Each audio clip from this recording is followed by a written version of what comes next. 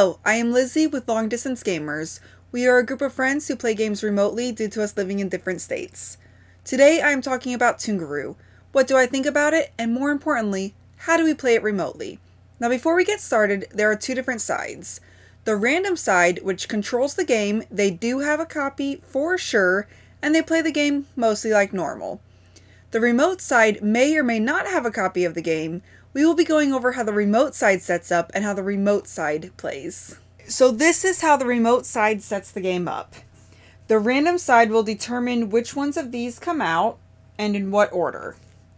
We also have numbered each of the islands so that they are easier to refer to. For each of the nomad tiles, we respond to them by what their characteristics are. So for instance, this is a woman, white necklace, woman, black necklace, and woman, shell necklace. We also have the man with the yellow necklace, man with the purple, and man with the mat. The remote side will have these set up in different stacks according to their characteristics, so that way they are easily able to be pulled out. When you are telling what is set up, you will say Island 1, for instance, is the man with the purple, and he requires a fish, a shell, and a coconut. If that is not a unique set of requirements, we would then go on to the second thing and describe what that action is. If that is not unique, then we would go on to the third item. Rarely do we ever have to go past the first. Once everyone is set up and we have the ships on the board, which we specify where we are placing our ships based on the island location. For instance, this is Island 2 and Island 6. So my ship is between Island 2 and Island 6.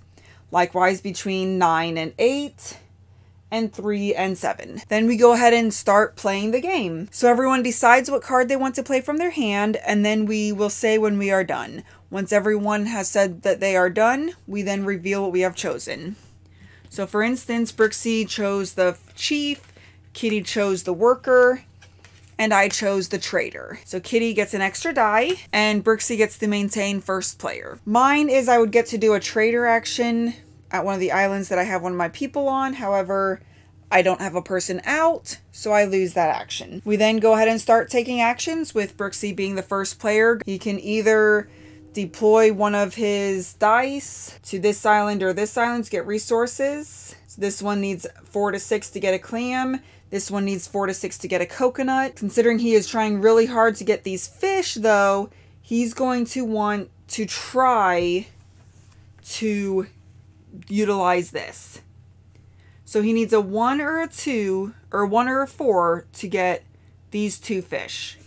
So he could send this 4 over to here and then get 2 fish.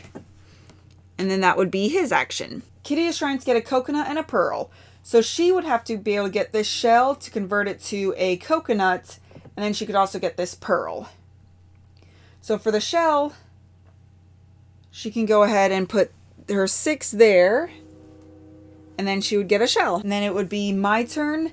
I am needing a shell and a coconut, which I can go ahead and get coconuts from here. So I'm going to go ahead and place my 6 die right there and grab up a coconut. And then this continues so on and so forth until someone can claim a tile, for instance. So we will go back to Brooksby. Is he able to... So he will go ahead and come down here with this 6 and get a pearl. Kitty is still needing a pearl. So she will go ahead and deploy her 2 over to here and grab the pearl. And then I am needing a shell. So I can deploy my 2 over here to get a shell. Then we go back to Brooksy's turn. He has 1 last die. So he can go ahead and place it here. Send his pearl over to here. And then get 2 fish. So his next turn, he will be able to claim this because you only need 3 fish to claim that. Kitty, on the other hand, she wants a coconut. So she needs to convert that shell to a coconut. So she will go ahead and deploy a die here to trade this shell for a coconut. Then I need a shell and a coconut. So I can go ahead and use my very last die to recruit. And then I will be able to place my monuments on the island and take this tile. And I can place it right there. And then I get a choice of what to bring in. So then I could choose which one of these to bring in. I'm going to go ahead and bring her in because this guy will give me 2 points for every monument that I have. And I already have a monument here, so I wouldn't want to claim him right off the rip. So I'd want to go to another island to try to get him there, hopefully after someone has already brought him in. And then the random side will determine what goes into the new 8 island. So they would say Guy Matt. So I would have the 3, and then they would say double pearl, for instance. Then we just place the double pearl. And then that continues on until the end of game is triggered, which is when these tiles run out. And then you count up your points and you see who the winner is. That is how you play Tungaru remotely. As you can see, with all sides having a copy, it is a very easy transition for table to screen. If only one side has a copy, you are having to describe a little bit more what everything is, and taking pictures every time something on the board changes is a very good idea. What do I think about the game? It is actually a little bit crunchier than we first thought it would be. The rule book made it seem like it would be a great beginner family level game, but it's actually more of a midweight level game. The artwork and the feel makes you think that it's going to be easier, but the decisions that you make throughout gameplay is where it really develops. And while I enjoyed that, it was a little bit too mathy for Brooksy to really fully enjoy it. So just be aware that it's not as light as it appears. I do like how the dice are all the same for all the players every round.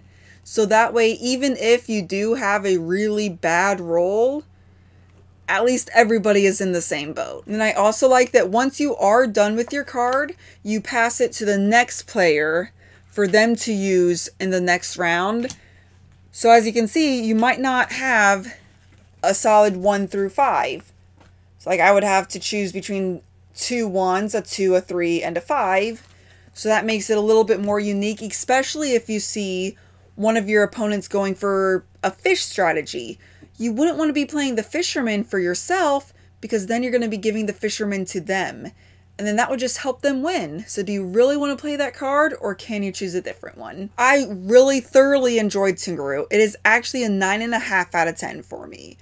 I loved the entire crunchiness throughout the game.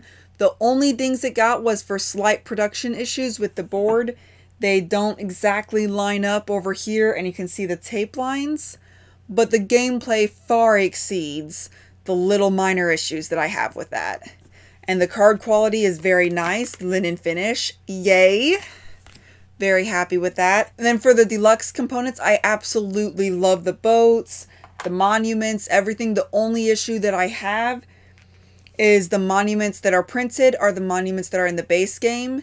So you see a flat surface and just have to remember that it is your nice big chunky little guy. But that's a minor quibble. This game is fantastic and I absolutely love it. I hope you enjoy, have fun, and be you. Thank you all for watching. If you have any questions or comments, feel free to reach out to us. We would love to hear from you.